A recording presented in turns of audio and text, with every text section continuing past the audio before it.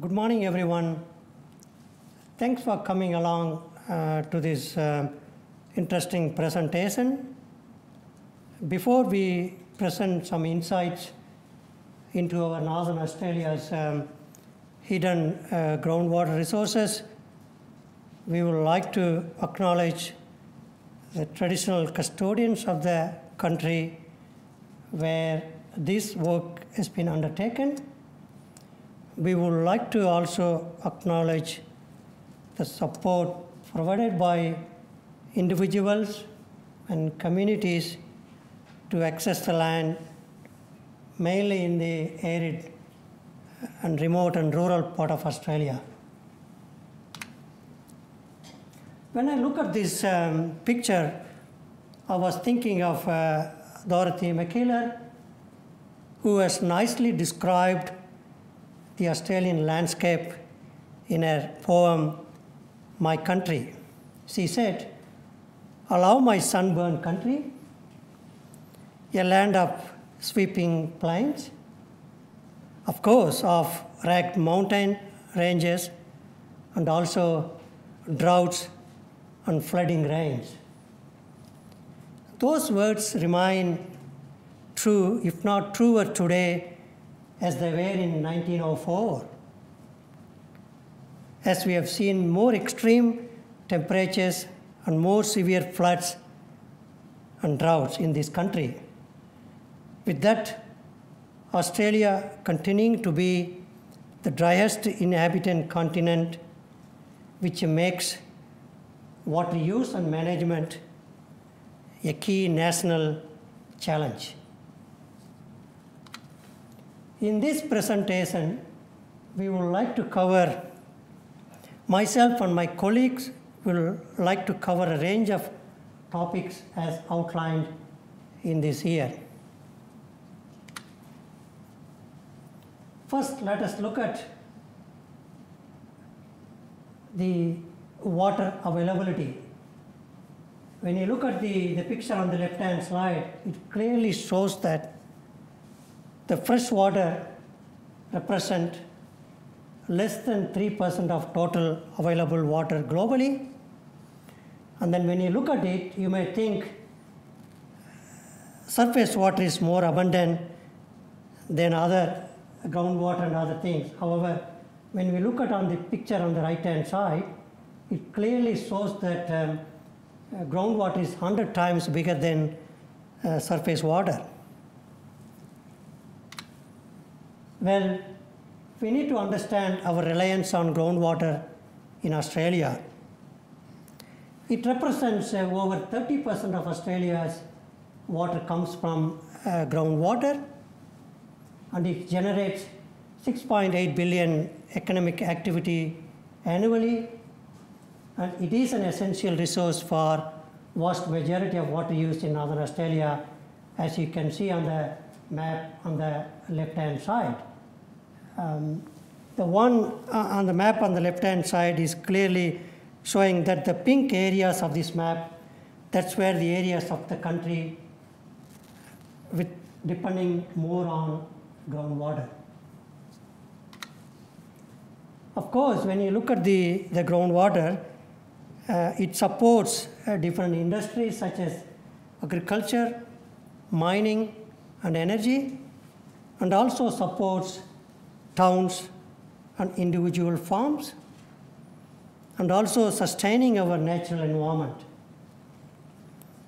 Our reliance on groundwater is likely to increase with the population increase as well as climate change and the expansion in the north.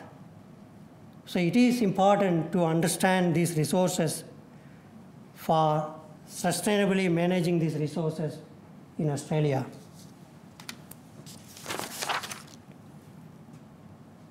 Exploring for the Future was a $100.5 million 4-year Australian government funded initiative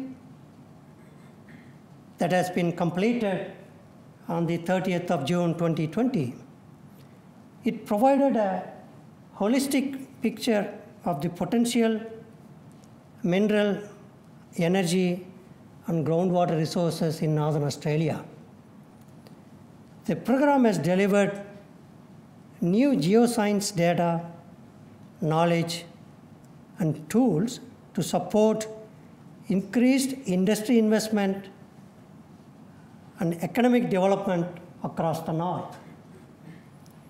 The groundwater component of the EFTF program focused on addressing groundwater resource knowledge gaps to support future opportunities for economic development or for community water supplies. Geoscience Australia was really fortunate to have a valuable state and territory partners through which this groundwater program undertook targeted regional investigations of groundwater systems across the 6 regions. As you can see in this map, the work has been undertaken. The program activities involved application of geoscience tools to collect, integrate, and analyze a range of data. It includes geological and hydrogeological data, airborne and ground geophysical and hydrogeochemical surveys, including satellite data and drilling. So better understanding and sustainably using groundwater resources for social, economic, and environmental benefits requires quality data and the tools.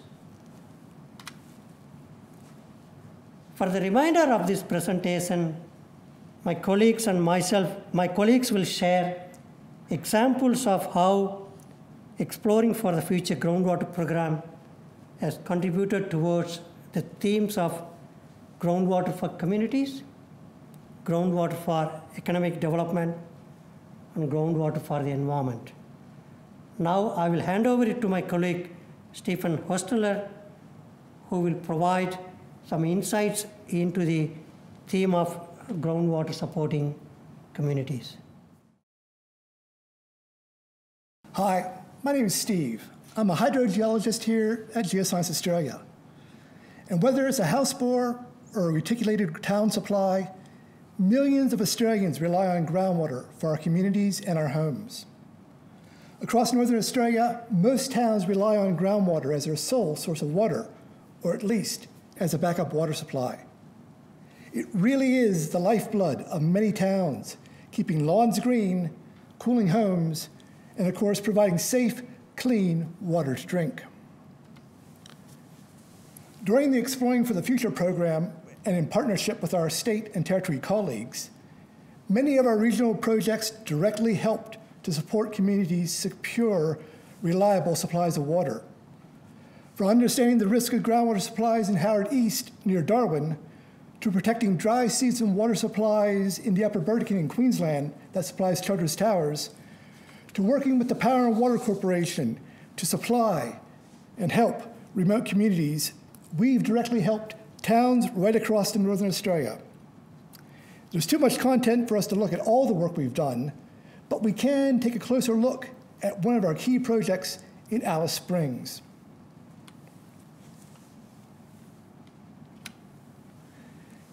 Alice Springs is the largest town in Central Australia with a population of over 26,000 people. The Arrernte people have lived in the region for time immemorial, while European settlement started in the 1870s as part of the Overland Telegraph System. The town receives more than 400,000 visitors each year who come to enjoy the timeless culture and the beautiful desert landscape. Alice Springs is also an economic powerhouse in the region, contributing over $2.8 billion each year to the Australian economy. Not surprisingly, Alice Springs' climate is designated as arid desert, which means that evaporation far exceeds rainfall. Average annual rainfall is about 280 millimeters a year, but it is highly variable. It can range from about 60 millimeters a year in 1928 to over 780 in 1974. The community is located within the McDonald Ranges, with the eponymous springs being an ephemeral waterhole in the Cenozoic sediments. The normally dry Todd River flows through the town and then out through the Heavy Tree Gap and into the Amadeus Basin. Modern groundwater extraction started in the 1960s in Roe Creek Borefield, south of the town. Extraction of water is mainly from aquifers within the Amadeus Basin, and to a much lesser extent from other aquifers in the inner and outer farm basins. The major aquifers within the Amadeus Basins are the Morini and Pukahuta sandstones. And the geology of the Amadeus is very complex. For example, in the vicinity of the Roe Creek Borefield, the aquifers dip at 30 degrees to the south. What this means is that for every kilometer you move to the south, the aquifer is 500 meters deeper, which of course means it's much more expensive to both drill and to operate a bore field. Total groundwater use in Alice Springs is over 10 billion liters of water a year, or about 1,000 liters per person per day.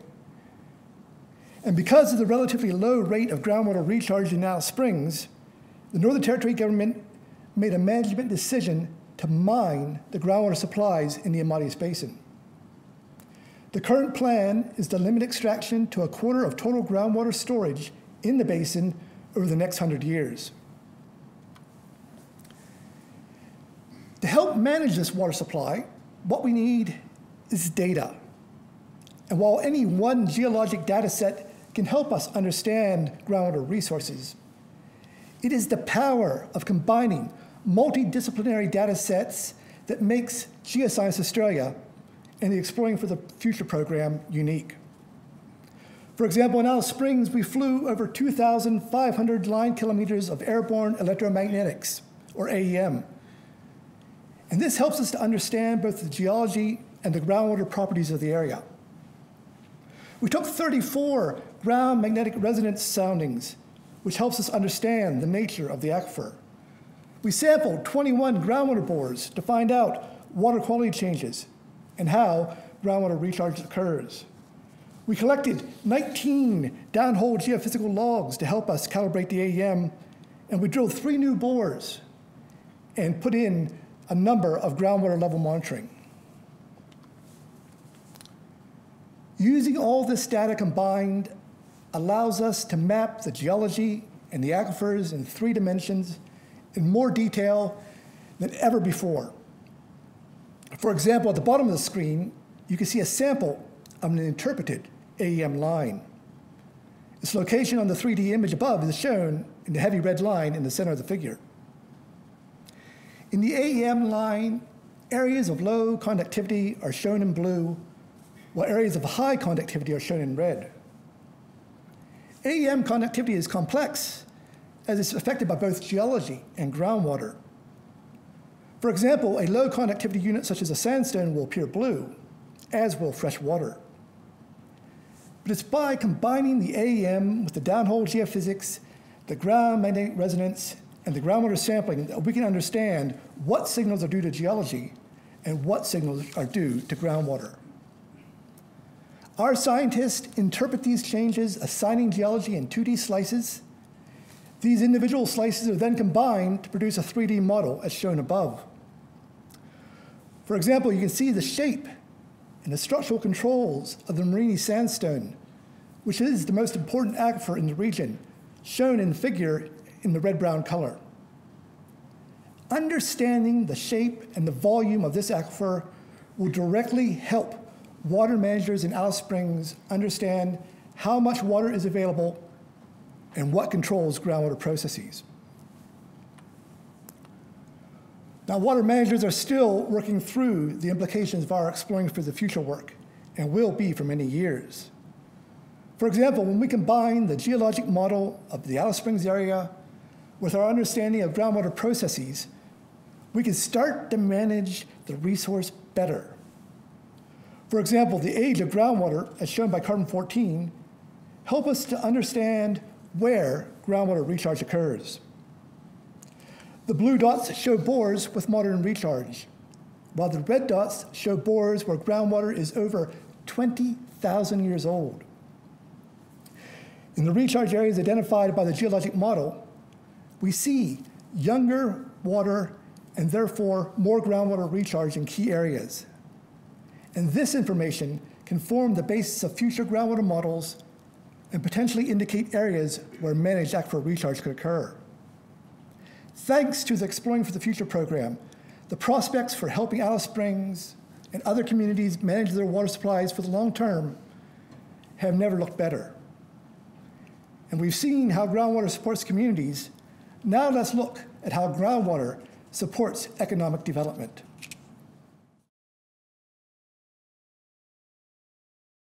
Thank you, Stephen. My name is Donna Cathro, and I'm going to talk about groundwater for economic development in Australia's north.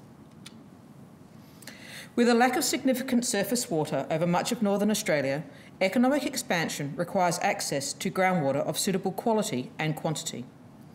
The value of agricultural production in northern Australia was worth approximately $12.7 billion in 2017-18.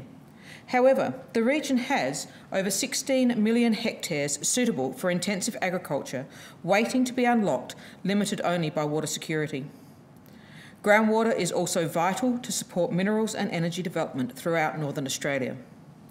The new data and analyses products from Geoscience Australia will substantially improve the management of untapped groundwater resources and fast-track opportunities for large-scale investments. As you can see in this map, many of the Exploring for the Future groundwater projects considered groundwater from an economic perspective. I will use the Western Devonport region to illustrate how the Exploring for the Future program has contributed towards understanding groundwater for economic development. The Western Devonport project area straddles the Wiseau and Georgina basins and covers an area of approximately 40 square kilometres. It is broadly defined by the Western Devonport Water Control District.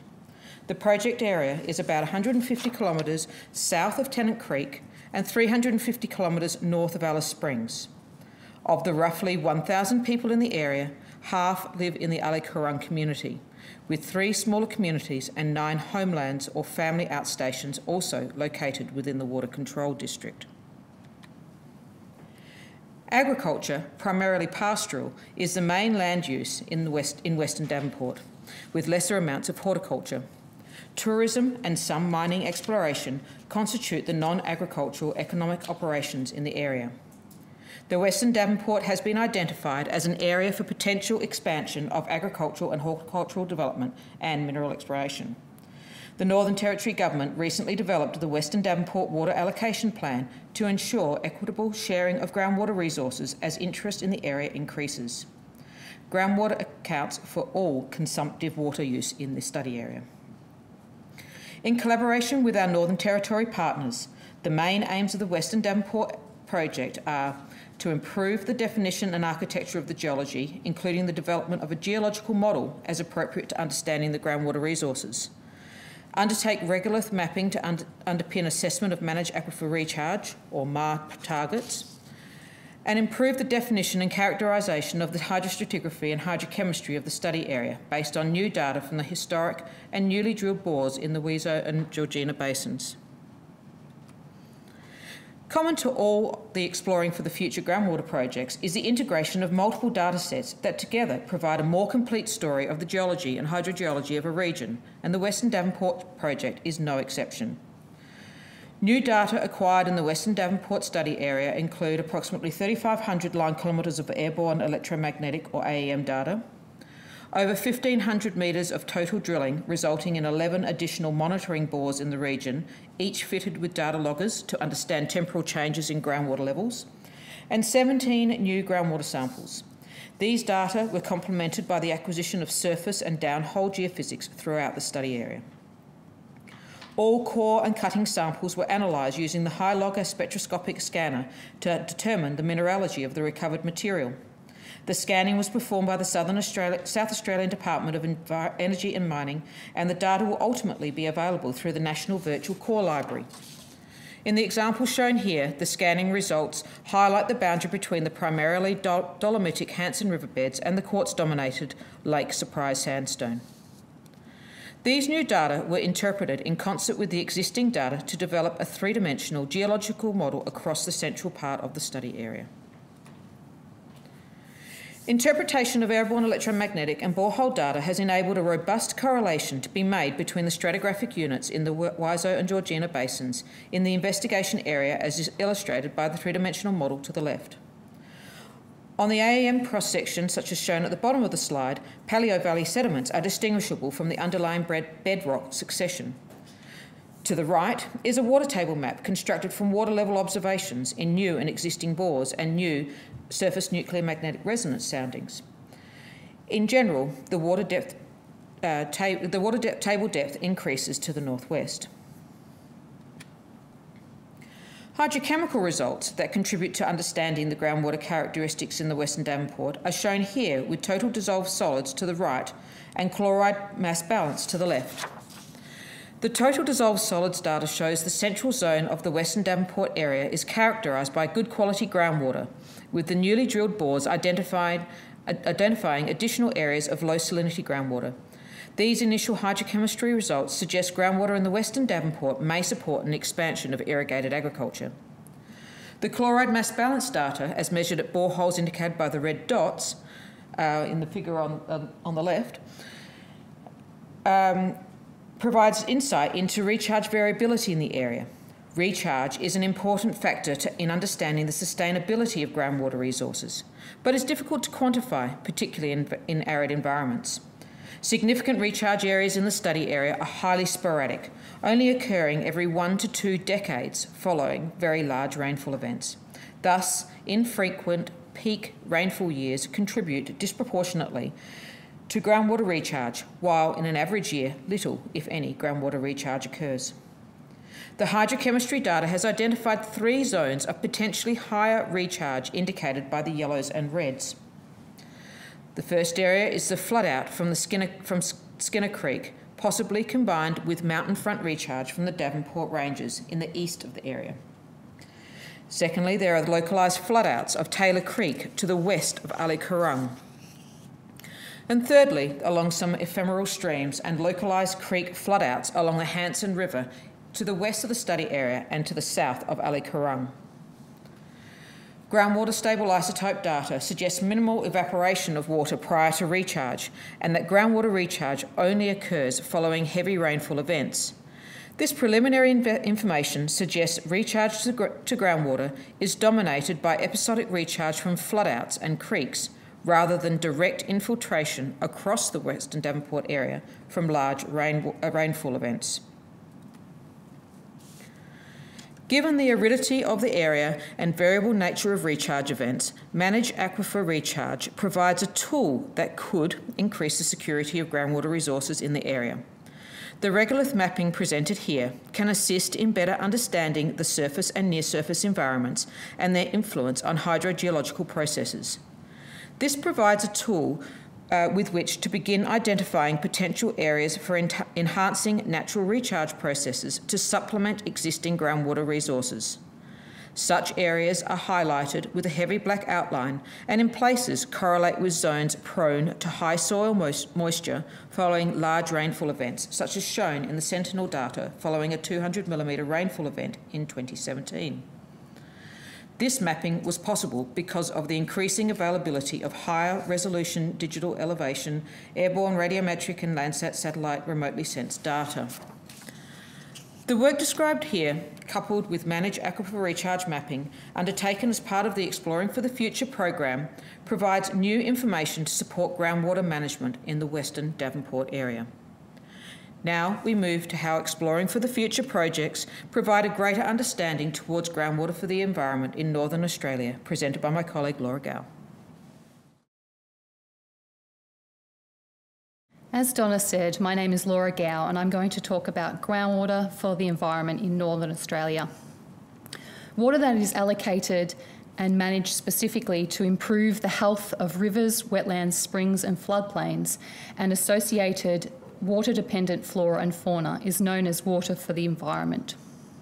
These water bodies and ecosystems play a vital role in sustaining healthy communities and economies and have great cultural and spiritual significance to Aboriginal people.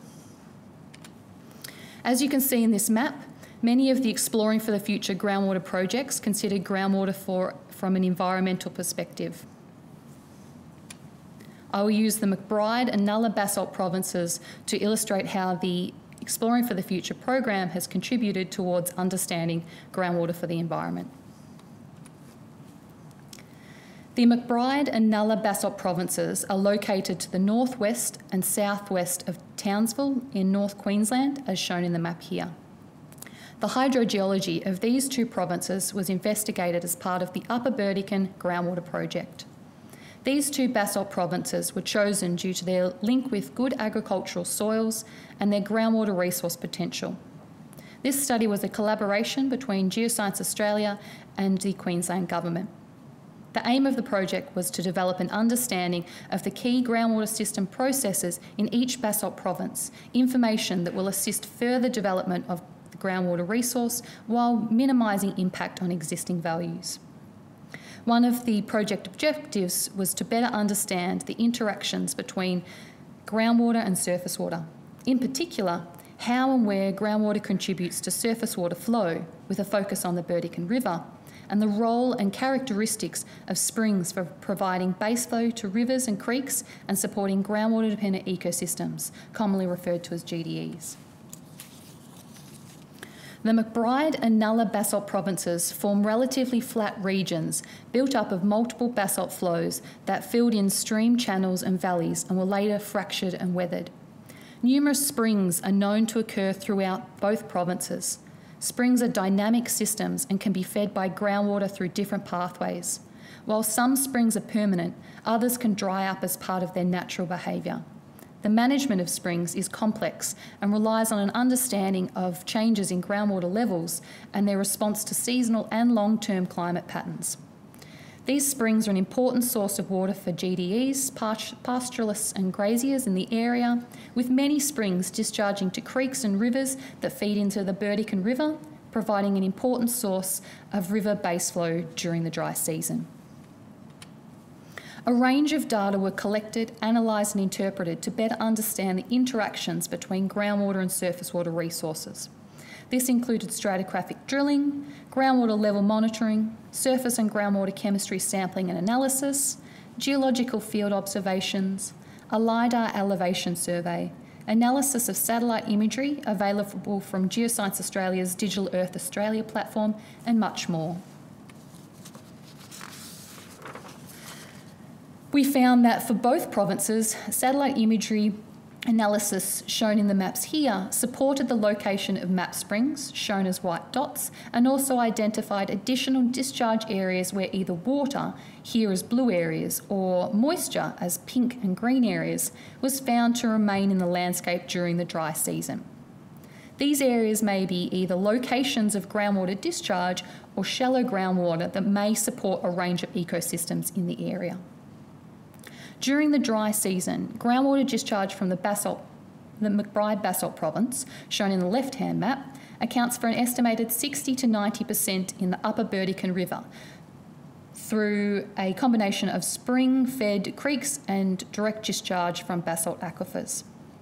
This is supported by the satellite imagery analysis, which shows the parts of the Burdekin River always contain water, as shown by the red circle. These flows provide a reliable source of base flow and enable the Burdekin River to flow all year round. In the Nulla Basalt province, shown in the right-hand map, groundwater discharge to the Burdekin River is dominated by spring-fed creeks and rivers in the dry season. This is particularly evident along the Basalt River and Fletcher Creek and the Toomba Spring Complex, indicated by the red circles, where water is always present. Analysis of groundwater level changes suggests aquifers are unconfined at monitoring bores. Limited long-term monitoring suggests that groundwater levels at some areas are still declining since high rainfall and extensive flooding from December 2010 to January 2011.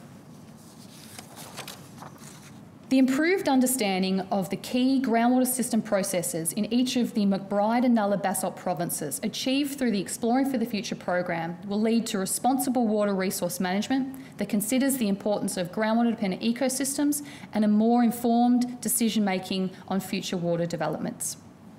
I'll now hand over to my colleague Hashim Carey, who will provide some closing remarks. Thank you, Laura. I'm Hashim Carey, and in closing, we'll take a moment to highlight groundwater datasets we've made discoverable and available, summarise the program outcomes and impacts, and acknowledge the invaluable contributions that have advanced the state of groundwater knowledge. An important aspect of our program has been understanding the needs of end users from our data and products. There are a range of outputs pertinent to a variety of stakeholders, from policymakers and water managers to support better decision-making, to landholders and communities to better understand the water resources available to them. We have made this new data and information freely available to all interested parties. The new Exploring for the Future data portal is a cornerstone for discovering our data, as well as accessing data through Geoscience Australia's regular delivery channels. Geoscience Australia ascribes to the FAIR data principles, those being findable, accessible, interoperable and reusable. This is reflected in our efforts to develop readily used tools to ensure the equitable discovery and access of our data. An exemplar is the hydrochemistry database and associated web services as visible in the program portal. These data layers are a compilation of data acquired during Exploring for the Future and legacy data held by Geoscience Australia and its forebears. The portal view presented here are measurements of groundwater sample pH interactively displayed using continentally consistent categorizations. The consistency of data acquired and managed by GA is a fundamental asset to building confidence in our data holdings. Here we see comparable values of the major anion chloride across 4 different state jurisdictions. We lower the effort of data access by applying novel visualizations for water chemistry. Here are locations of water samples colour-coded to a Piper diamond plot visualization. This method was derived from Luke Peters of the CSIRO in a paper titled A Background Colour Scheme for Piper Plots to Spatially Visualise Hydrochemical Patterns, as published in the Groundwater Journal. These simple visualizations allow for qualitative inferences to be drawn quickly from the data. As presented earlier, Geoscience Australia acquired closely spaced airborne electromagnetic data to support water resource assessments.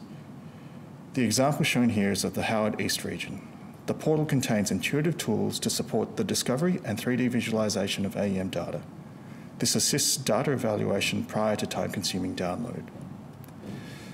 Geoscience Australia's expertise in acquiring and quality checking large-scale AEM data is transferred to our high-density AEM data surveys. Such AEM surveys, such as this view of the Daly River AEM survey, complements and supports traditional hydrogeological investigations. We invite you to browse the portal and discover our AEM surveys along with our other data for yourselves. To summarise, we have provided an overview of activities related to the groundwater component of our EFTF program. Our program activities are encompassed by 3 focal themes, namely water for communities, groundwater for economic development, and groundwater for the environment. Our groundwater program's outcomes and impacts include the following. Firstly, an improved understanding of the size and controls of groundwater resources in key areas in northern and central Australia. In partnership with state and territory agencies, Geoscience Australia has delivered new geoscience datasets and information. This work has improved our knowledge of the groundwater resource potential of the following regions of Tennant Creek, Western Davenport, Tea Tree and Alice Springs, the Daly River near Katherine, the Howard East region near Darwin, and the Upper Burdekin River catchment inland from Townsville. We have assessed and identified groundwater capture and storage options that enhance water security for communities and economic development. Geoscience Australia has developed a new workflow and a mapping methodology to identify prospective managed aquifer recharge sites, MAR, This has been applied around the Western Devonport in the Northern Territory and provides options towards water supply security for agricultural developments and remote communities. The program has also identified new potential groundwater resources to augment community water supplies and to manage groundwater-related risks. We have applied cutting-edge investigations to give insight into groundwater resources across the north, providing vital information for the development and management of secure water supplies. Geoscience Australia provided authoritative, independent information and advice to users of environmental resources. We have made available information from robust and innovative scientific tools ranging from airborne platforms to subsurface samples. These include geological and hydrogeological data, borehole and ground-based geophysics, hydrogeochemical surveys, airborne electromagnetics and LiDAR surveys, and remotely sensed data. This information and our interpretation improves the groundwater system understanding in the north. We have delivered baseline hydrogeological data and information in key areas to inform decisions on water management plans and environmental impact assessments. The new data and improved understanding of groundwater systems will increase groundwater security for remote communities, facilitate better water management decisions, and help protect environmental and cultural assets. And finally, our work supports water managers better allocate water resources with greater certainty to give subsequent confidence to agricultural investors whilst protecting environmental and cultural values. An improved understanding of groundwater system characteristics will assist resource management and make better informed decisions on groundwater future developments in these regions. To finish, Geoscience Australia would like to thank our project partners and federal and state government counterparts who have contributed and supported us over the course of the Exploring for the Future program. We acknowledge the efforts of individual landholders and traditional owners in facilitating access to data and information. In parting, we draw attention and acknowledge the endurance, dedication and professionalism of Geoscience Australia staff involved throughout the Exploring for the Future program. Thank you for listening. We'll now move to questions.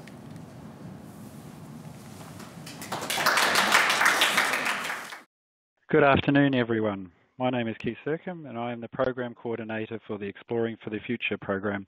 And I have the great pleasure of welcoming you to the Q&A session of today's Groundwater Roadshow. I hope you have found the presentation very informative. I have some of our subject matter experts online with us today to answer some of your questions. So I have the pleasure of introducing Sundaram Bhaskaran, who is Director of Regional Groundwater, Hash Carey, who is the Acting Director of Groundwater Advice, Stephen Hostetler is a hydrogeologist and activity leader for the Southern Stuart Corridor project, and KP Tan, who's our specialist geologist in geophysical techniques. You will see a Q&A box at the bottom of your screen, so you should be able to click on that and type in a question. We will endeavour to answer as many of those questions as possible in the next 20 minutes, but we will follow up on any questions that we don't get to. So to our first question, which I will pass to Steve, is around, I'll read this one out. Will there be a specific study and assessment of the Paleo-Channel aquifers covered by surveying from Alice Springs to Tennant Creek over and above the Tea Tree in Western Devonport, WCD detailed surveying, the Hanson, Boney, Warrabri and Pearl Party channels? I'm assuming I've got that right, Stephen. I'll pass it over to you. Thank you. Thanks, Keith. Yes, and thank you all for listening today. We have no specific plans at the moment to look through that, but we have made all the data available that we've collected. So we have local AEM data at the project areas and then combined with the Oz AEM. So there's a lot of information out there available for mapping paleo channels for folks who are interested in that for water supply, for mining purposes, whatever you want to do. And, GA has a long history in the Paleo Valley space, having worked in the Wasnant area where we looked at the paleo valleys of West Australia, South Australia, and the Northern Territory. And, come talk to us. We would love to hear more information about the world of paleo valleys with you. So back to you, Keith. Thank you, Steve. Next question I have, I guess, relates to our great collaborators at the Bureau of Meteorology. The question is, with the Bureau of Meteorology, BOM, being responsible for water data nationally, will GA water data collected in the EFTF program be shared or migrated to the Bureau of Meteorology? Over to you, Hash. Thanks, Keith. Look, this is a matter that's very much on the forefront of our minds. There is a substantial amount of intricately related data sets that we have collected over the EFTF, and we at GA are committed to making these data sets available via our usual delivery mechanisms and channels, but we will also work actively to ensure that our colleagues over at the Bureau of Met get the appropriate data migrated into national repositories. Thanks, Keith. Thank you, Hash. Next question I will have is for Bhaskaran. I guess this is to do, and this has come up in the other roadshows as well, is a sort of a generic question about, obviously a lot of the work we do, we have to work very closely with our state and territory colleagues and partners in the various government departments that we work with. I guess there's a question there about, how have we worked with those colleagues, and I guess then moving forward is how do we see that playing out in the future as well with the expanded program. So I'll throw that one to Bhaskaran. Over to you. Thank you, Keith. That's a very good question, and as you all know, the key strength of Geoscience Australia is working with our state and territory water agency partners. And we have done that in the past, and we are currently doing. And in the case of any project we do, we work with them and understand their issues, and we will involve them from the beginning and at the end, and we will travel with them along the journey. And as you all know, based on the successful completion of the Exploring for the Future program, in June 2016, the Australian government announced it will invest an additional 125 million over next 4 years to expand the Exploring for the Future program to cover the whole of Australia. In addition to that, I just want to let everyone know that Geoscience Australia has outlined our key priorities in a 10-year strategic plan, which is called Strategy 2028. If you haven't heard about it, please visit GA website that will give you our 10-year plan. Our CEO, Dr. James Johnson, he has got a long-term vision. He has clearly outlined what we will be doing for the next 10 years, and we will be focusing on 6 key impact areas. One of the areas is securing Australia's water resources theme, and whatever the work we have done so far and the work what we will be doing through our expansion of the Exploring for the Future program that will feed into our Strategy 2028. Thank you, Keith, and back to you. Thank you, Bhaskaran. And that's a good pitch actually for tomorrow while I've got the floor, is to remind people about the discussion panel which winds up our virtual roadshows, and in particular James Johnson, our CEO, will be giving introductory presentation to that discussion panel, where I think he will cover a lot of that sort of strategic agenda as well. So that'll be well worth your time tuning in and watching that.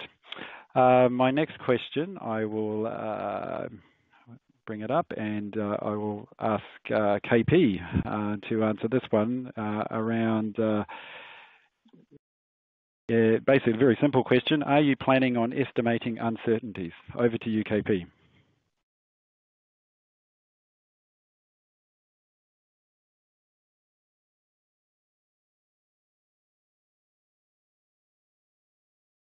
Sorry, KP, we'll try again. I've just got to, perhaps we'll come back to KP. Have we got it this time? Nope. Okay, we'll come back to KP. Sorry, a few technical issues at this end.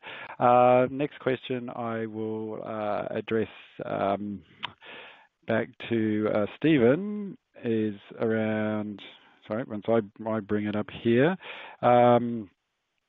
The question is, in the Western Devonport, so the limiting factor for MAR is surface water availability, MAR being managed aquifer recharge, not aquifer properties. Do you agree? Over to you, Stephen. Thanks for the question, Keith. And of course, it's a mixture of both. You have to understand the nature of the aquifer system and the nature of the soils that you're going to go pass through, but also, of course, water supply, surface water supply is an important factor. And so I invite you all to look at two of the reports that have been written. One, the Western Devonport Hydrogeologic Assessment, led by Jessica Northey, and then the Managed Aquifer Recharge Assessment, led by Martin Smith. Both great examples of the work. And I guess when we're talking about MAR in Central Australia, we know that large rainfall events really do recharge the aquifer, but they're rare. And so when we're talking about managed aquifer recharge, we're saying, okay, those big events are rare. Can we maybe look at 100 millimeter events and use that to recharge the aquifer rather than 150 millimeter events? So rather than something that happens once every 10 years, something happens once every 2 years, and work through all that. So obviously the assessments we made and the things we're talking about are initial stabs at it, but I think there's a really great opportunity in Central Australia and throughout Australia to use managed aquifer recharge to help extend the sustainability of the groundwater resource. Keith?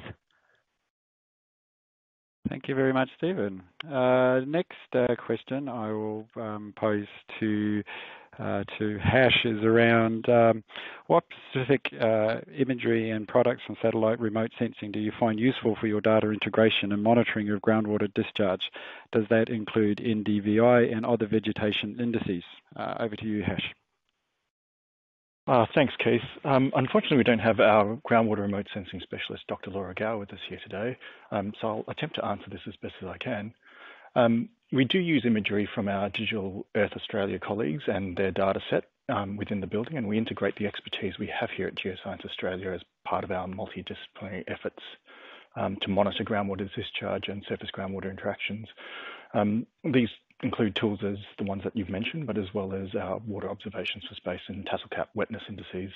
And we're always expanding our techniques and toolkit in future to also incorporate satellite data such as satellite radar, INSAR, interferometric synthetic aperture radar, and our GRACE data sets.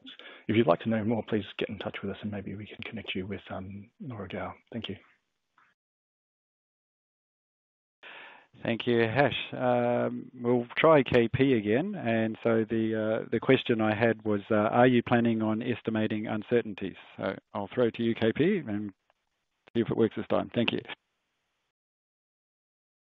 Thanks, Keith. Yep. So yes, we are planning to estimate the uncertainties in terms of the electrical conductivity and the depth associated with it. And as part of the AEM data release, a company report, you can find the estimates in there as well, and all the technical parameters associated with the AEM survey design and inversion. Yep. Thanks. Back to you, Keith. Thanks, KP. Next question I will pass to Bhaskaran. Is there more work scheduled for the Nulla and McBride basalt provinces with regard to springs and aquifers? Is the work complete in that region? Over to you, Bhaskaran. Thank you very much, Keith, for that question. And as you know, Geoscience Australia has used multidisciplinary geoscience tools, including satellite measurements to understand the basalt and Nulla and McBride basalt aquifer systems. The work, whatever we have completed now, is really providing the fundamental knowledge gap they had on hydrogeological understanding which we have provided, and the information generated in terms of understanding the springs, understanding the groundwater levels, groundwater quality, recharge, and the groundwater flow dynamics. All this information we have packaged into a hydrogeological system understanding that will be useful for the Queensland government is currently thinking of developing a new water management plan. And this hydrogeological information generated by the Exploring for the Future program will feed into that will improve their understanding of both groundwater and surface water. Having said that, as part of this study, we have identified some knowledge gaps to get some long-term monitoring of groundwater level data in strategic locations, which we have posted into the report. Hopefully, our Queensland Department of Natural Resources, Mines and Energy colleagues will look at that and do some future work to understand better so that they can manage these resources better in the Upper Burdekin region of Queensland. Thank you, Keith. I will pass it to you. Thank you, Bhaskaran. Next question, I'll pass to KP again as well. So the question, again, a fairly straightforward one, hopefully, is what are the depth and resolution limits for, I guess it's airborne electromagnetic data? Over to you, KP. Thank you. Thanks, Keith. The depth of investigation for the AEM maximum is 400 meters, and it depends on the electrical conductivity vertical structure or profile. If we have near surface electrical conductivity, the depth of investigation will be shallower, down to about 100 or 200 meters. And the footprint of the AEM increases with depth.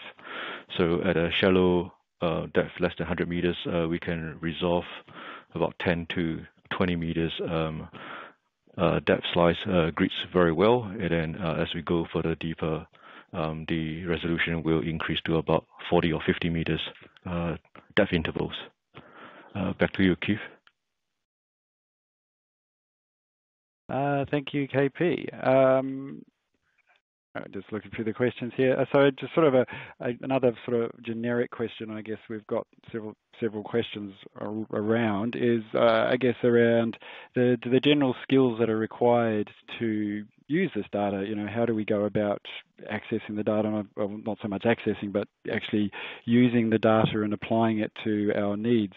I think that's probably an interesting sort of general question because it sort of relates very much to GA's overall role in sort of encouraging the adoption of new data and new methods. So with that sort of context in mind, Bhaskaran, do you want to comment a bit further about where you see the general skills that are needed to use the data that we've generated? I'll pass that to you. Over. Thank you, Keith. That's a very good question. In terms of yes, we have collected a range of geoscience data sets. Geoscience Australia will work with state and territory colleagues in terms of using this data for making better decisions, whether it is a water management plan or developing any new areas for groundwater development. We will be working with them, and as part of that, we will be not only working with the state and territory colleagues, but also the data sets will be released through the Exploring for the Future new portal that has been developed, so anyone can access the data sets for whether you are a researcher or you are a community or you are from a manager. Everyone can access the data sets, and that's where the key strength of geoscience is that we work with a range of stakeholders, and we provide some training as well in terms of using these data sets for making better decisions. That's one approach. We are really keen to work with the various stakeholders to make sure the data sets, whatever we have collected, has been used for a range of purposes, whether it is a catchment or a basin, what they are working. Thank you, Keith. Back to you. Thank you, Bhaskaran. We've got another question that's come in here, so I'll pass this one back to KP again. Are there quantitative assessments of the volume of groundwater in their respective study areas? So I'll perhaps start with KP, but perhaps some of the other activity leads might want to comment on their areas as well. So over to you, KP. Thanks, Keith. We haven't calculated any of the quantitative volume of groundwater resources. However, we have mapped the isochore of the aquifers, and we have also collected the porosity or the effective porosity based on the magnetic resonance geophysical tools, and this can be used to give it a quantitative assessment of the groundwater resource in the study area. Yep. Back to you, Keith. Thank you, KP. I'll just give a quick look around to see if there's any of the others that want to comment on their areas in particular. No, that's good. Okay, so I think we're sort of approaching time here, so I'll wrap things up. So thank you everyone for being involved today. Yes, we'll reach out. There's a few more detailed questions in there that are probably quite specialised, so we'll reach out to those people in particular. So thank you everyone for your questions.